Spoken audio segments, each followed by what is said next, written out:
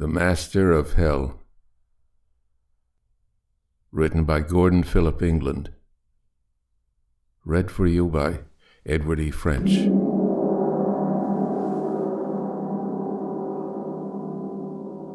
I could not sleep that night. My body was tired, but my soul was wide awake. My soul was rebellious. It seemed striving to break loose from its imprisoning body, bent upon making some strange tour of discovery, an exploration of the unknown. My physical being shrank from contact with the unnatural. My spiritual being yearned toward it. For some minutes a bitter fight was waged within me, earthly and spiritual lives alike struggling for mastery. My brain burned like molten lava. My heart leapt within me with an awful excitement. The strain imposed upon my senses was terrific. The pain I was enduring unutterable. Suddenly my body weakened. Its powers of resistance diminished. And, seemingly realizing its opportunity, the soul sprang forward, hurled itself with horrible force against the enclosing barrier of flesh, and burst forth.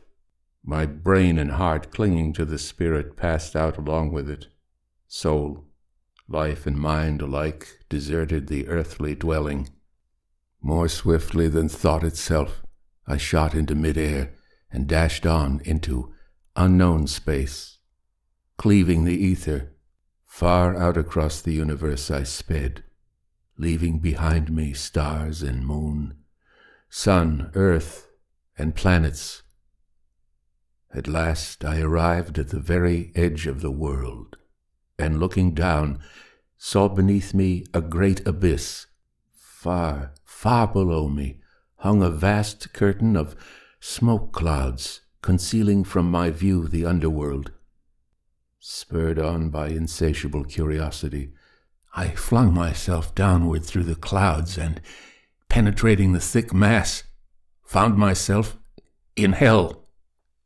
Yes, I was in the pit itself. All around me were tall, steep walls, stretching upward to meet the ceiling of clouds.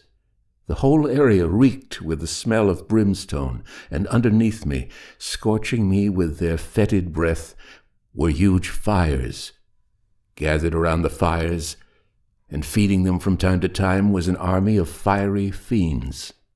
These were hideously formed, their fingers armed with long, pointed red claws, their bodies squat and misshapen, their short legs deformed, their flat feet cloven. These dreadful fiends were many-handed, and in each hand they held souls of the damned. Stretching out their snaky arms, they dangled the souls above the flames, toasting them to a brown crisp, while the victims shrieked and screamed in torment. At sight of their awful agony, and at the sound of their piteous cries for mercy, the fiends laughed shrilly, the whole dark pit ringing with their blood-curdling, unholy mirth. Suddenly there sounded another laugh, 10,000 times louder than the others, and dwarfing them as a titan overtops a pygmy, shaking the very pit walls with its vibrations. I was almost completely deafened by the hellish laughter, and it was some minutes before I had sufficiently recovered to dare look in the direction from which the sound had come. Even when at last I summoned courage to gaze that way, I could at first see but little, for the whole center of the pit was wrapped in black smoke. Then all at once the wreaths of smoke were dispelled, and my eyes were blasted by the most awful sight an astral body ever witnessed. There, seated on a throne made of living souls of the lost, was Satan himself. And if the sight of the smaller fiends had struck me with terror, then the beholding of the archdemon utterly paralyzed me. Great heavens! What a monster he was! Blacker than the pit itself, incalculably larger than any of his followers, most weirdly and grotesquely shaped, he was indeed the very incarnation of all that is evil and damnable. Nor shall I attempt to describe the ruler of the under-regions in minute detail, fearing for the reason of my readers should I do this. But the things that struck me as most terrible about the master of hell were his huge black hands. The long, thick fingers were covered over with large spikes.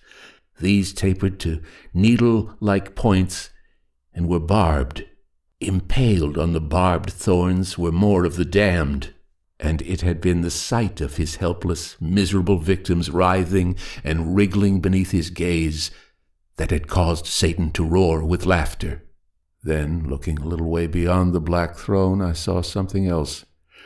Running across the pit between throne and wall was a sharp sword.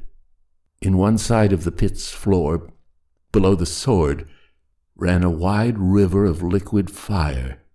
Following the swift current with my eye, I saw that after running some distance it suddenly dashed over a precipice into a seething whirlpool. On the other side of the sword, with his immense head turned upward and jaws widely distended, was a dog-shaped thing, which instinctively I knew to be Cerberus, guardian of the pit. In form, Cerberus was not unlike the watchdog of Greek mythology, save that instead of 3 heads, he possessed only 1, and his mouth, instead of being fanged, was lined with 2 rows of blunt molars.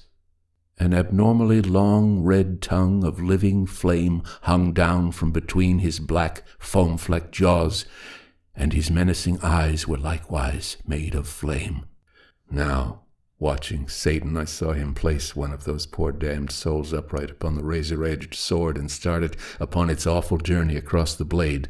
Swaying from side to side, it advanced until it had almost reached the center of the blade.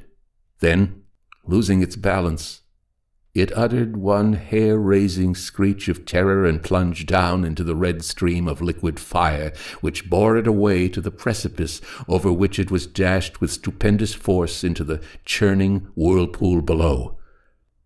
What became of it after that I do not know, for it did not reappear. Then the demon took another victim and sent it out across the blade.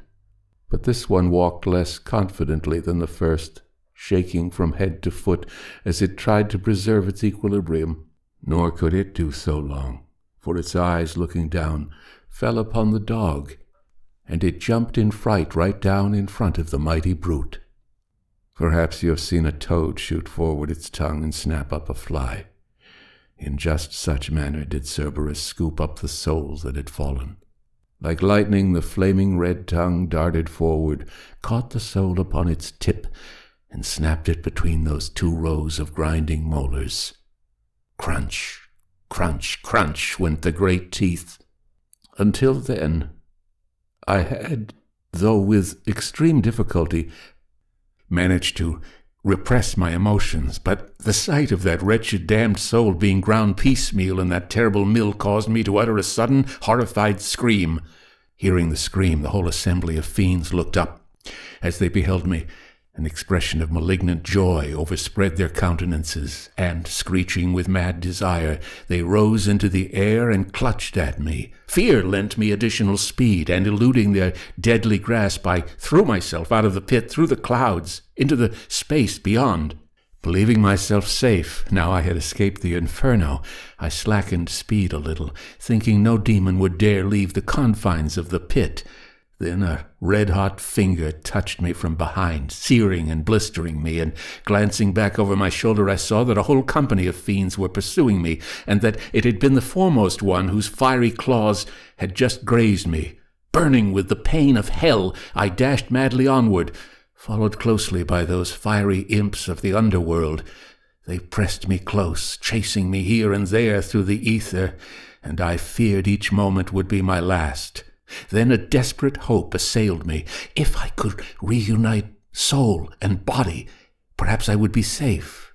These devils had power over the soul, but perhaps this power did not extend to a living flesh and blood body. Making a fresh spurt, I commenced my journey back toward my body. The fiends evidently guessed my intentions, for, with louder, more threatening cries, they endeavored to overtake me.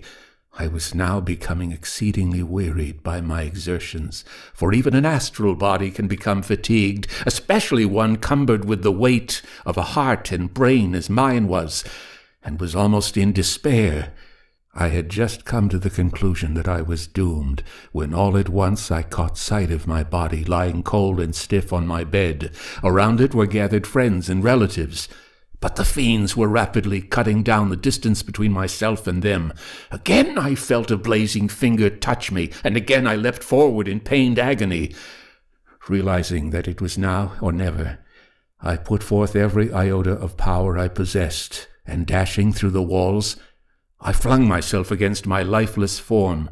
I felt the cold flesh yield before the impact, and let in the soul, and with the last wild yell, the baffled fiends turned tail and fled. A cataleptic fit, that was what the doctors called it. I didn't contradict them, for I knew that to have done so would have been useless. Indeed, a very close friend to whom I related my story looked at me pityingly and warned me not to tell it to anyone else, or I would surely be placed in a madhouse.